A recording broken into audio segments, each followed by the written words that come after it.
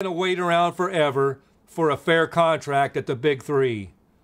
The companies know how to make this right. The United Auto Workers Union president says they are tired of waiting. The union is expanding the strike against two of the Big Three auto companies. But one of the companies is safe tonight. It's our top story right here at 6. I'm Shay McAllister. Here are the 3 things that you need to know right now. The UAW expanded strike to 38 more plants. Louisville Ford plants are not part of the plan. The UAW president said the Ford negotiations are progressing faster than those at General Motors and Stellantis.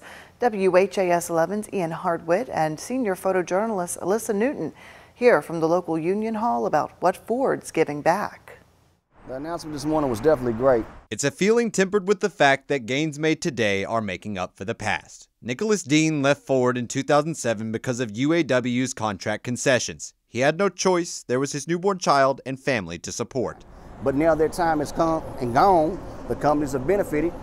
We want what's ours. We want what we deserve. We want what we feel like we're owed. At the time, UAW Local 862 leadership said it was for their survival. Ford reinvested their savings into the plants. Now the president today, Todd Dunn, says it's time Ford paid the union back for what they gave up. There was a lot that we gave back, especially for our retirees to help our companies. You know, we gave our COLA up. Cost of living, which is something that's coming back to the table. Ford says they're working diligently with the UAW.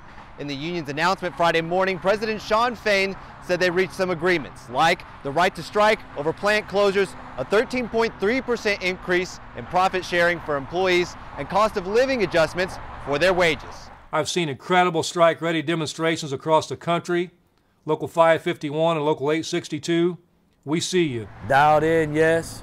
Ready to strike, yes, but very hopeful that what I'm hearing right now is going to lead to a tentative agreement. He hopes to see the best contract agreement ever in his 28 years with the union. And I feel comfortable that I will. With ground made today in the union's favor, Dean looks toward the increasingly certain future of a tentative contract. It shows that we're still in the fight. What happens across the board with the Big Three definitely affects all of the UAW employees, UAW family members, and unions across the United States of America.